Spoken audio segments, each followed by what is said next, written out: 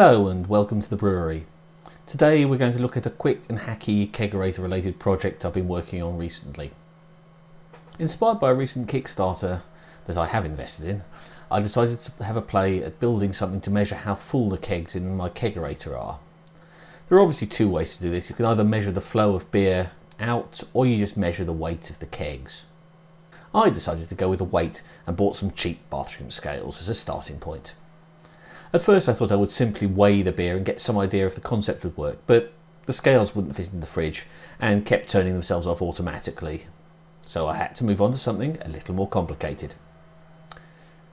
So I hacked the scales apart and mounted the load cells and their housings onto a bit of board I had that was spare.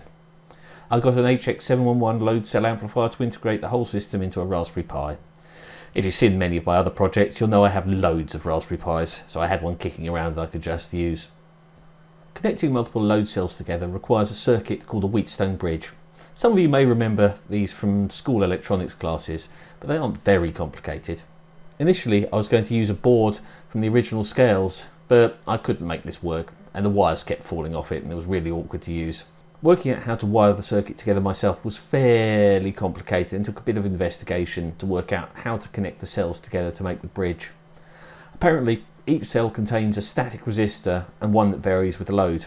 There are connectors at each end of the cell and one in between the two separate resistors. To make the bridge, you connect the variable to variable and static to static and make a loop. The corners of your Wheatstone bridge are the middle connectors for each load cell.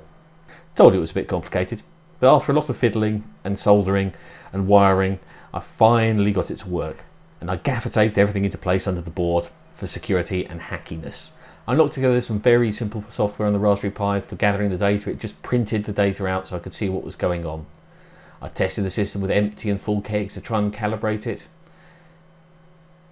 I got a couple of project boxes and put some of the electronics in the box at the back of the board. I mounted them with a lot of hot glue and a few bits of spare plastic from the original scales. A long ribbon cable connected this electronics to the Raspberry Pi that lived outside the fridge. And finally, I had an aluminium sheet to reinforce the board, which was bending rather dramatically and threatening to break. Originally I was going to measure the keg on the right as you look at it, but putting the keg on top of the measuring scalesy things meant it ran into the fridge control fitting on the right hand side there, so I'm going to have to take that apart before I can do that keg. So I set it up with the other one. Once it's in and running away, it all seems to be working well, and that's the hardware side of this project done. So now it's time to move on to the software. I'm going to improve what I have on the Raspberry Pi, the aim being to push the data onto some cloud software using AWS Lambdas and some on-demand databases that Amazon provide for you. More details if anyone wants to talk about that.